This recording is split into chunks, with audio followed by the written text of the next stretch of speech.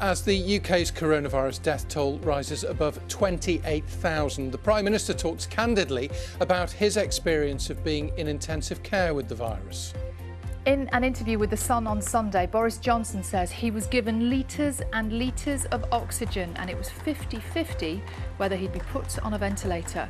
He's so sweet. Oh, congratulations. A royal welcome. The Duchess of Cambridge shows her support for new parents and maternity staff with a virtual visit.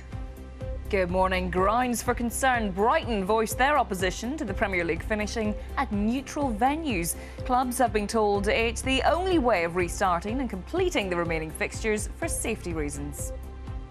Sunday papers, as we've been reporting, The Sun on Sunday leading with that exclusive interview with the Prime Minister.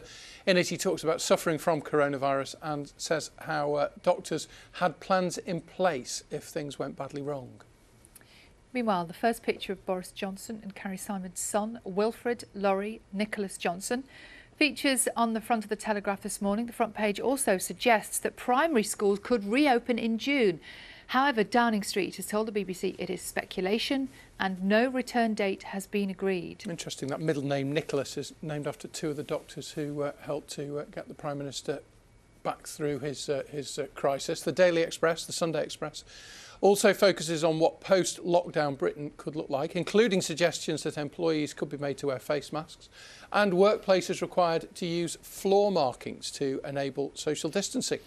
And finally, the Mirror leads on its own campaign to award immediate bonuses to those working on the front line during the pandemic.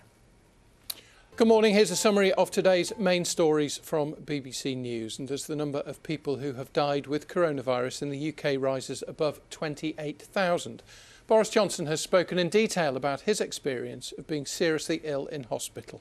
Speaking to The Sun on Sunday newspaper, the Prime Minister, who spent 3 days in intensive care, said he was given litres and litres of oxygen and contingency plans were in place in case things went badly wrong.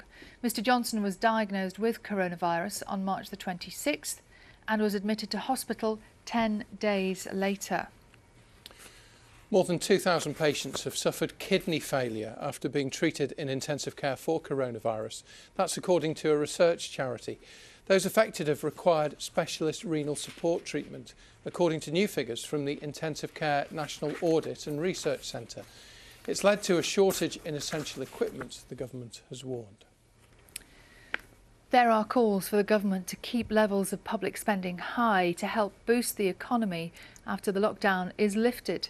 In an open letter to Boris Johnson, the British Chambers of Commerce say a phased reopening of business is needed, alongside existing support schemes as soon as possible to avoid further job losses and to prevent businesses from failing.